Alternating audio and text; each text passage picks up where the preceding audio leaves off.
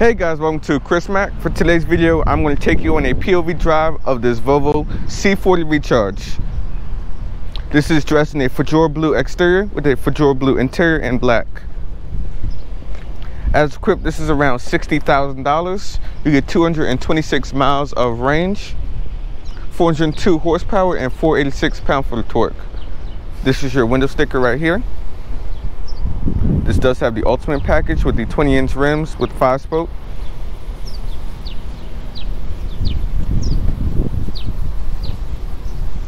Various other features do come with the 360 camera and other different features. I'll show you guys the front of the C40 Recharge.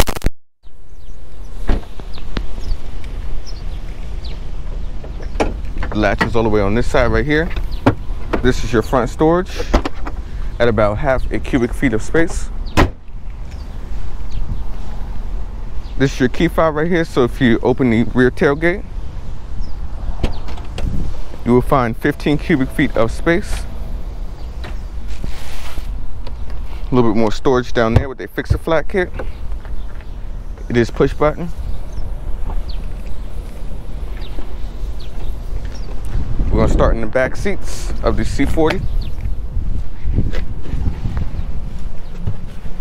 Now I am 5'6", and I have about 3 inches of legroom and about an inch of headroom.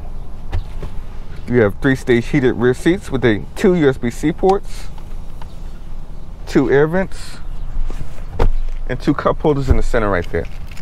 Here's a look to the front cabin right there. You do have a full glass panoramic roof.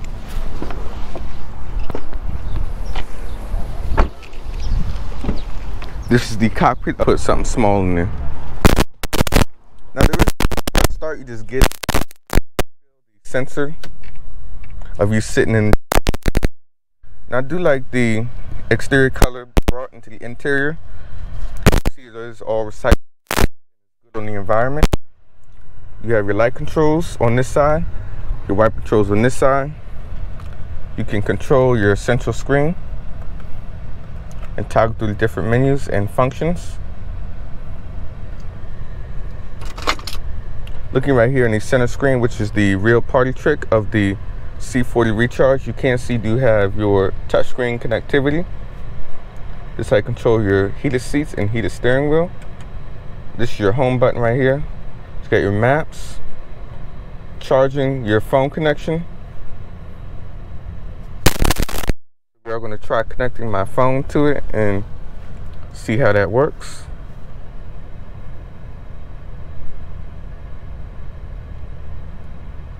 Bluetooth, iPhone C, next. Hey, with that note, I should be a singer. Alright, so we're going to go ahead and pair. As you can see, everything is connecting.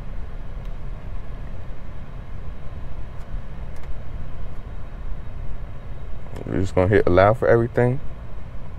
I'm going to try a audio test to see how good the Harman Kardon sound system is.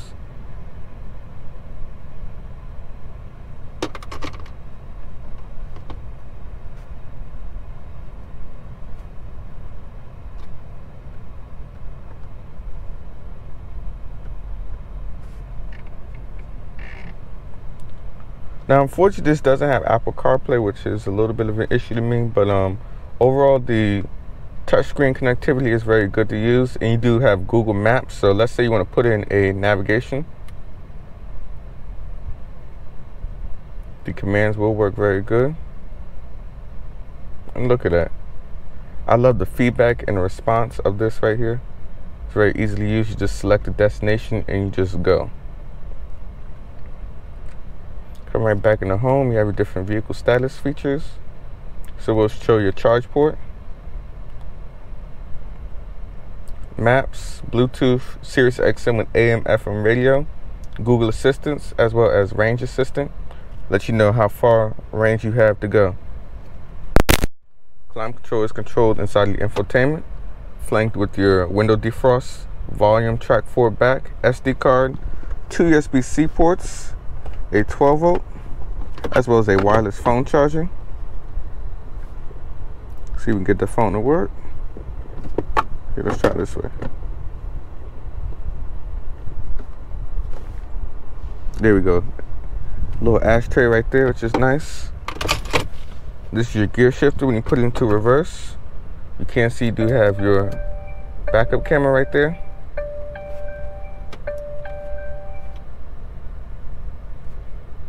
With rear cross traffic alert and braking.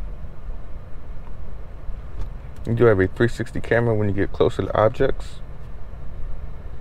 So you hit the 360 degree button right there, and you can toggle through the different camera settings that you want. So you can do your side, your front, rear. They're all independent from each other, or you can just do it in this 360 view.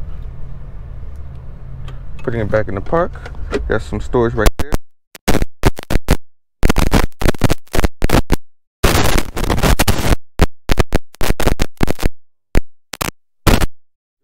Storage right here if you want to throw something in there.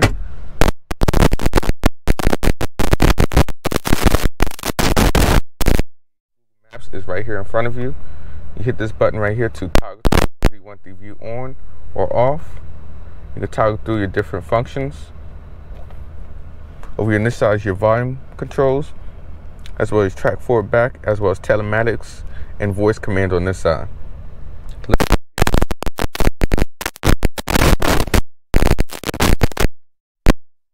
And does that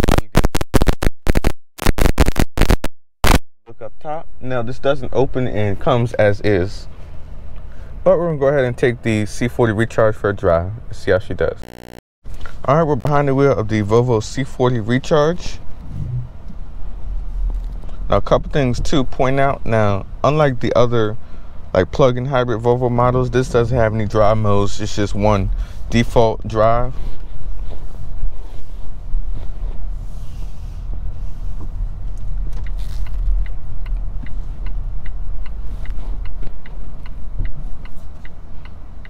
Now, as mentioned earlier, the 78 kilowatt hour battery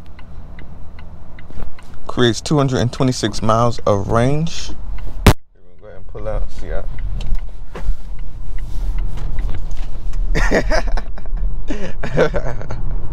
Wow. So you have two electric motors that each make 201 horsepower, which I mean, that's literally as much as a Toyota Camry base model, which is like 203. But you have two of those. This vehicle is about 4,700 pounds, and it just it just takes off. And wow. So you get 226 miles of range, and at $60,000 as so equipped, I do have to say that's a little bit low on the range, if I'm being honest. 226. I would like to see Volvo maybe create a better battery pack system to get the range up a little bit. Even if you look at like the Ioniq 5 and the Tesla and the Kia EV6, those are like the benchmark for the segment as far as electric SUV crossovers that are semi-affordable, dare I say. But I have to say though, unlike those, the acceleration of this is pretty good. That was just the first time flying it. But we do have a different various technology. Ready, steady, go. God. Oh my God. Whew.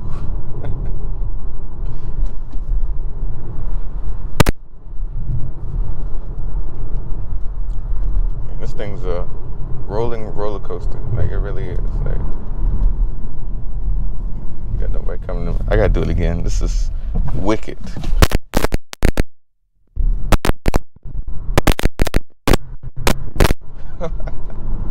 Oh my God. This thing is quick. Now 0 to 60 is rated at about, depending on the surface and how you drive, around 4.4 seconds to 4 seconds. Whew. Oh my God.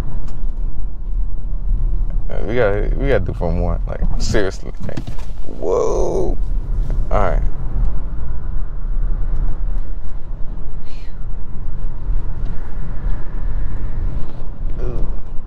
I can feel it right there around the corner. This is definitely not set up for more sporty driving. This is more of a vehicle for comfort and luxury.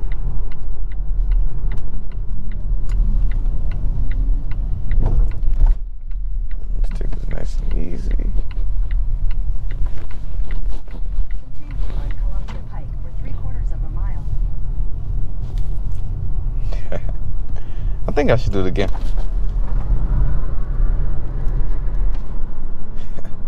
This thing is ridiculous.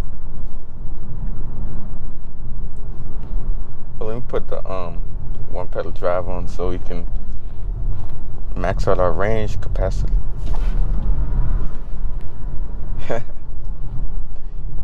I tell you though, the one pedal drive or the regen is very strong.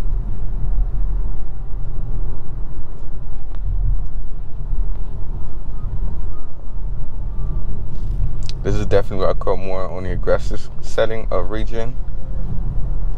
Wish there was a way though, as I said earlier, to customize that, because it could be a little bit better.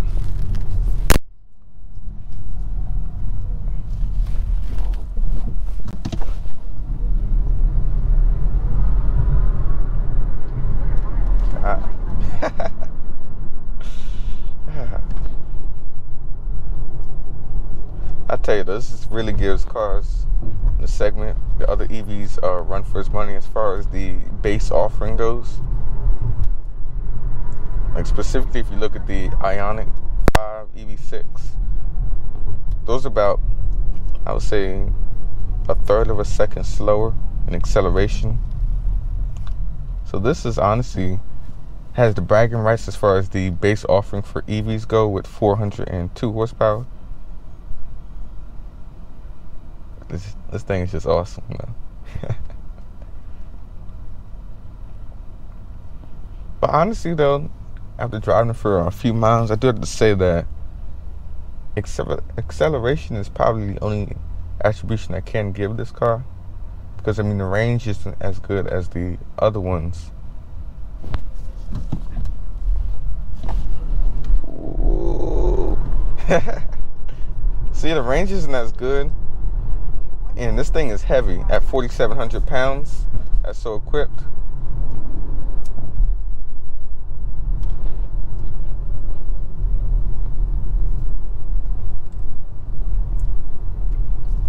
Take the next right onto Shadow Lane Road, then turn right onto Village Drive.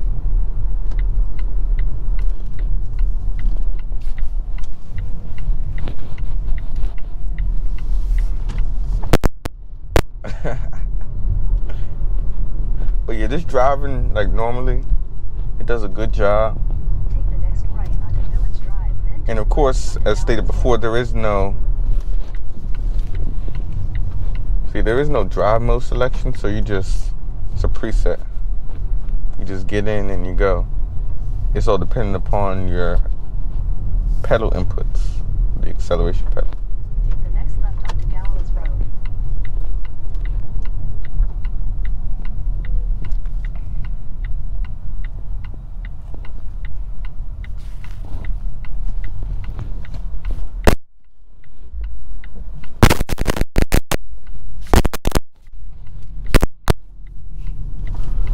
Oh my God.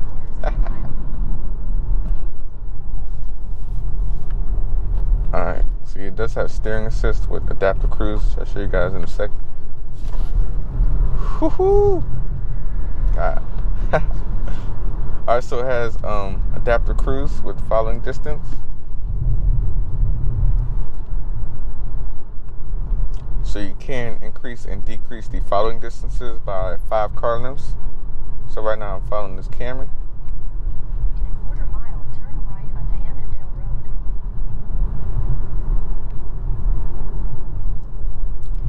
Now I do have to say though, the adaptive cruise, or the drive pilot as Volvo calls it, is, I would say, more on the advanced side as far as the adaptive cruise controls go. And a lot of adaptive cruise controls, you got to set a speed, but this one is adaptive. So you put on the following distance and it will follow the traffic in front of it. You get a nice rumble through the steering wheel if you go out of your lane. Take the next right onto Annandale Road. But yeah, I have to say though, this thing, the system is very damn good, like, to be honest. I'm not lying at all. This thing is good.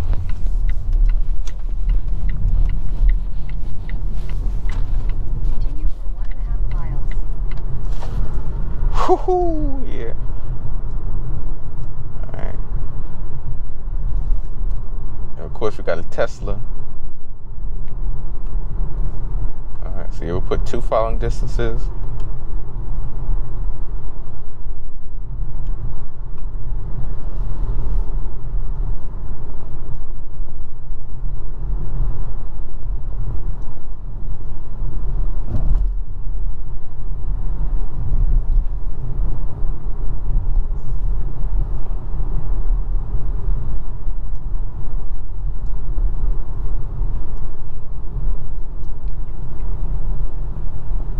Yeah, this adaptive cruise is very good.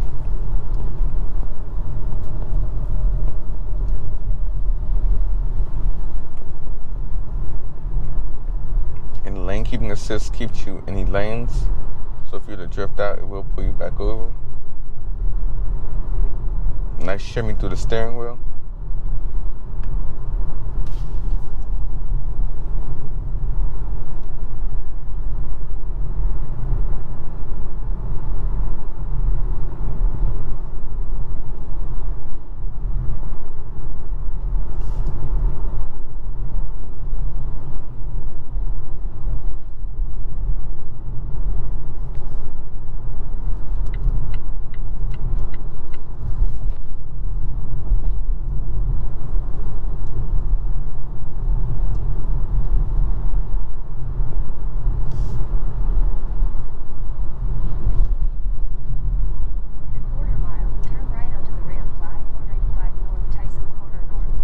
And you can see with the navigation also put in as well, it does predict the battery charge right there.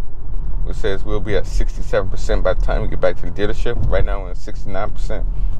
But I do have to say though that the range is actually drains a lot slower than other vehicles, other EV vehicles. Which is pretty good.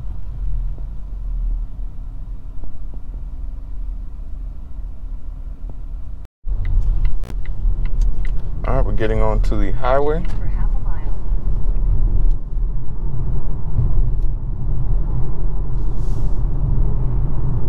Of course, as we sit in traffic, I have to throw in the adaptive cruise.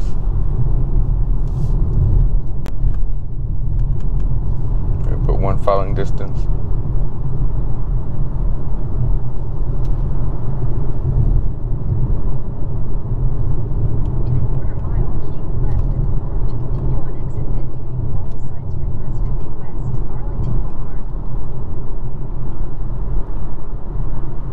So as you can see, the speed actually does come up right there in the central display. That was one thing that I wish was actually right there with the adaptive cruise. We'll turn that off.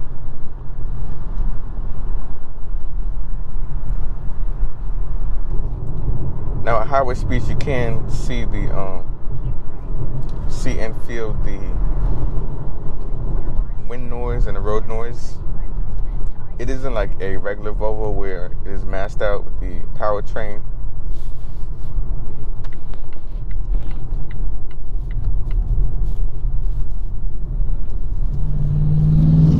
Well, that's a nice 650 ride right there. Sweet.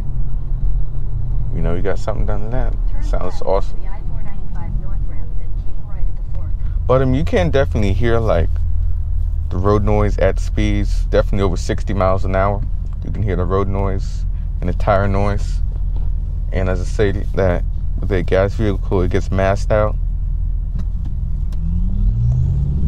The turbo noise.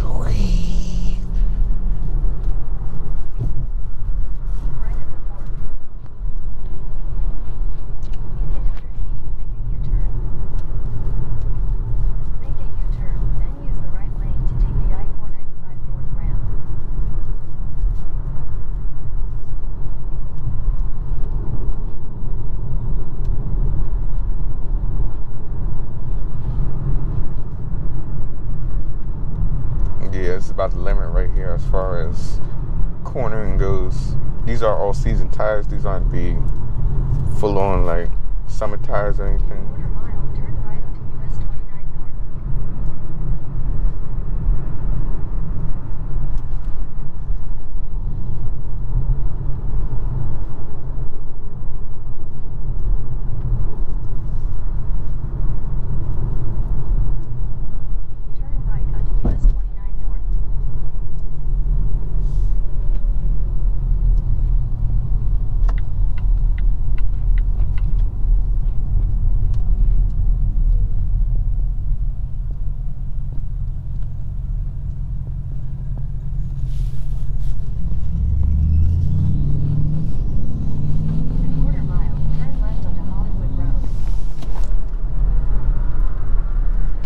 Oh yeah.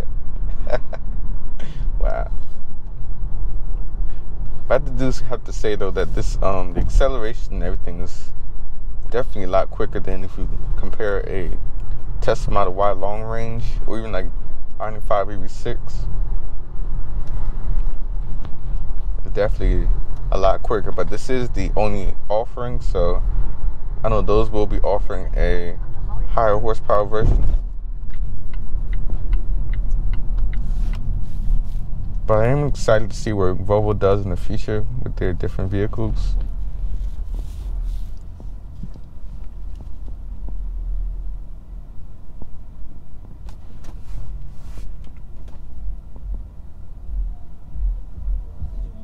And the graphics right there, you got turning lines with trajectory. You can see out the side.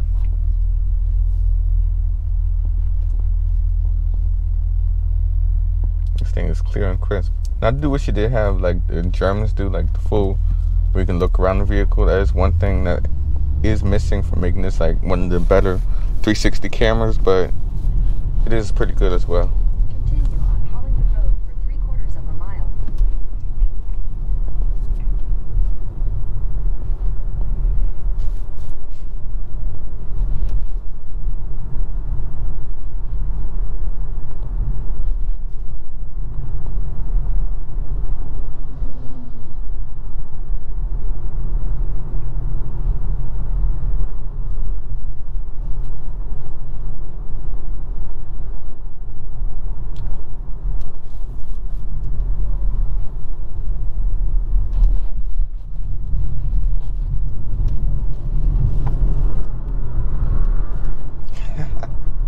There's a Volvo right there.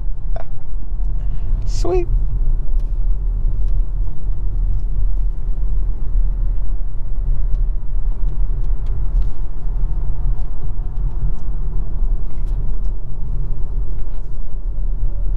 Still got the one pedal drive.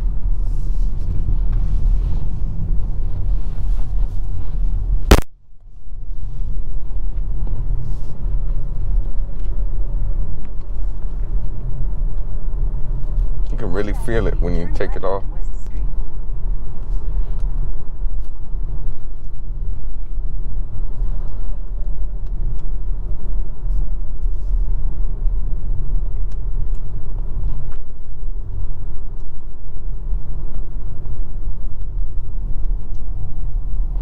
Take the next left onto West Street.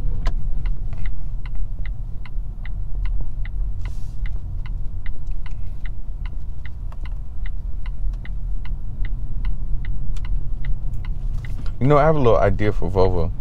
As you can see right here, it's showing the navigation. Now, it would be cool. Imagine they put like augmented navigation from like a camera up front, like right here in the screen. Oh, that would be like awesome. Right here in the driver's line of sight.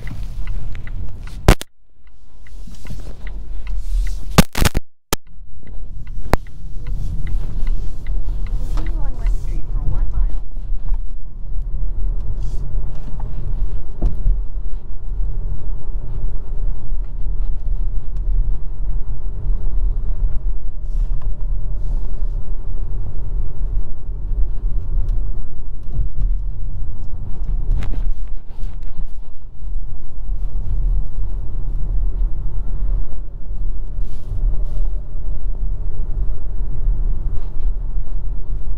The more I'm looking at the range as it goes down, like very slowly, I have to say that this is actually honestly starting to be more conservative when it comes to the range that gets depleted from the battery.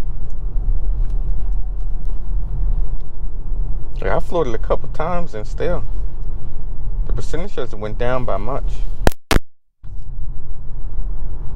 So we left the dealership about 11.7 miles ago with about 72%. Right now it's on 67%. And that's honestly pretty good.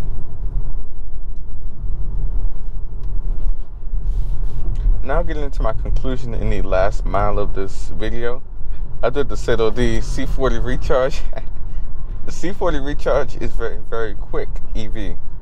Obviously being the standard model. There is no upper trim or lower trim or anything. It's just out the box. This is the C40, priced at $60,000. Now, if you compare that to other vehicles, like if you look at the Ioniq 5 EV6, those are about $55,000, $56,000. And then you got a Tesla Model Y long range, which is over $70,000. Wow. But will obviously sell like hotcakes. Wow. But so you got those. You have the Mustang Mach-E. Turn left onto West Broad Street. And a couple of others. I know I'm missing one. But then we got all of these different vehicles, different options and everything. But how does this stack up? Now, in terms of acceleration, this is great as far as the standard is what it is version for $60,000. But when you look around, you got the nice materials, like the feeling of the interior. Everything is very sturdy. Doesn't feel like it's built like in the middle of nowhere. Even the gear shifter right here, it's very sturdy. Materials, soft touch up here, soft touch. Then it has a little bit of personality. So you have the exterior blue color brought inside right here on the flooring. I mean, they could have just made it black. They could have just made it generic or bland, but they didn't. They went something different. I do have to give them credit with that. But when it all boils down to the various other features of how does it handle, like for an EV where it's not really the handling type and it doesn't have the good range capabilities, but it's a nice proposition or start from Volvo. If you're a Volvo diehard, this will be perfect for you. So as we wrap up and we turn into our destination, those are my final remarks of the Volvo C40 Recharge.